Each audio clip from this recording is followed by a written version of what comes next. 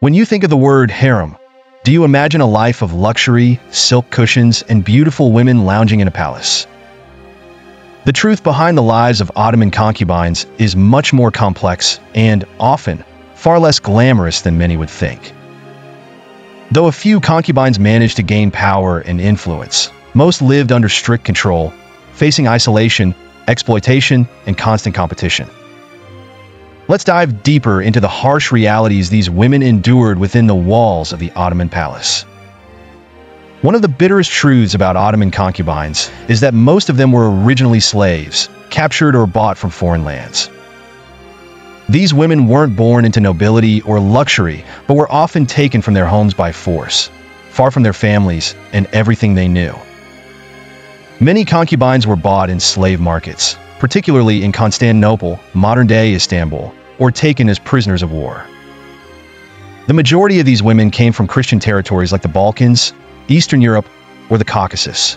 Circassian, Georgian, and Ukrainian women were especially sought after because they were prized for their beauty. Once captured, these women were brought to the Ottoman Empire and trained for life in the harem. They were taught to speak Turkish, practice Islam, and learn the ways of palace life, skills that included everything from serving the Sultan to mastering court etiquette. For many, the loss of freedom and family was permanent, and entering the harem marked the beginning of a new, confined life. While the harem was filled with luxurious surroundings, life for the women inside was far from free. Though it may have been beautiful on the outside, the harem functioned like a gilded cage, restricting the movements and actions of the concubines. The women of the harem were constantly monitored. Eunuchs, who were castrated male servants, were responsible for guarding and managing the harem. Their presence ensured that no outside male could enter the harem and no woman could leave without permission. These eunuchs were highly trusted by the Sultan and played an important role in maintaining order within the palace. Once inside the harem, concubines were cut off from the outside world. They couldn't leave the palace grounds or have contact with their families. Many concubines spent their entire lives within the palace walls, living in seclusion from society. Although the palace was grand, for most concubines, it was more of a prison than a place of comfort. Inside the harem, it wasn't just a quiet life of confinement. The concubines lived in a world full of competition, where they fought for the Sultan's attention, trying to secure their place in the palace hierarchy. Their future, and often their survival, depended on whether they could win his favor. Concubines were ranked by their status, with the Sultan's favorites enjoying the most privileges. The highest position a concubine could achieve was Hasiki Sultan, the Sultan's favorite woman, usually the mother of one of his sons. If she bore a son who became the heir, her position was even more secure, and she could wield significant influence, even becoming the most powerful woman in the empire. However, the path to power was not without danger. Concubines often formed alliances or rivalries with one another, trying to climb the social ladder within the harem. Betrayals were common, and women sometimes plotted against one another to gain the upper hand. Poisonings, false accusations, and even secret murders were rumored to occur as concubines and their allies tried to eliminate rivals. For most concubines, their lives were completely dictated by the Sultan and the palace officials.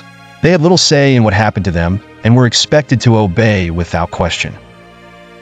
Above all, concubines were expected to serve the Sultan sexually. They had no choice in the matter. Refusing the Sultan's advances was not an option. Whether they liked it or not, their role as concubines meant that their value was largely tied to their ability to please the Sultan and bear his children. Many concubines entered the harem as Christians, but were required to convert to Islam once they became part of the palace. This conversion was usually enforced as a way to assimilate them into Ottoman culture. For some women, this forced religious change meant losing their cultural and spiritual identity, making them feel even more disconnected from their past lives. While a few concubines were lucky enough to gain the Sultan's favor and rise in rank, most lived in relative obscurity. These women, who never caught the Sultan's eye or didn't bear children, often spent their lives in the background, performing routine tasks and being largely forgotten. The daily life of an unfavored concubine was repetitive and monotonous. They spent their days doing needlework, playing music, or serving the higher-ranking women of the harem. With little chance of improving their position, they lived in quiet anonymity, blending into the crowd of women in the palace. When a sultan died or a new sultan took the throne, the fate of the concubines changed. Many were sent to live in other palaces or exiled to far-off parts of the empire. If they were older and no longer of interest, they might be moved to a smaller, lesser-known residence to live out their days in isolation. Some concubines simply died in the harem, their lives passing in quiet obscurity. Despite the harsh conditions, some concubines did manage to rise to great heights of power. A few concubines left a lasting mark on Ottoman history, proving that even within the confines of the harem, women could wield enormous influence. One of the most famous examples is Hurrem Sultan, also known as Roxolana. Originally a slave from Ukraine, she rose to become the legal wife of Sultan Suleiman the Magnificent, which was an extraordinary accomplishment. She had tremendous influence over the Sultan and was known for her political acumen, guiding many of his decisions. Another powerful figure was Kösem Sultan, who became one of the most influential women in Ottoman history. She served as regent for two of her sons, essentially ruling the empire during their reigns. However, her power led to enemies, and she was eventually assassinated in the palace, a reminder of the dangers that came with power in the harem. The life of an Ottoman concubine was a far cry from the romanticized images of silk-clad women lounging in a luxurious paradise. The bitter truths behind their lives reveal a world of ambition, betrayal, and survival, hidden behind the opulent walls of the Ottoman harem.